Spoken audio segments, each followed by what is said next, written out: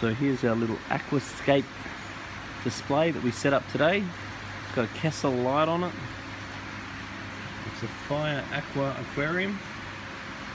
It's got an Eheim internal filter, and it has got fertilizer substrate and some aquascape rocks, some plants, and a little school of neons and Serpier tetras. Very effective, very beautiful. So we'll just watch how this tank progresses. Watch how the plants grow.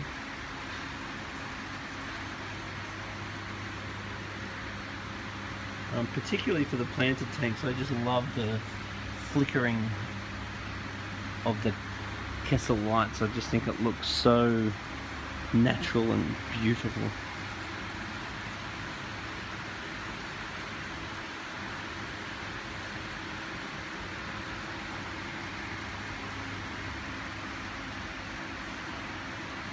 Anyway, tell us what you think.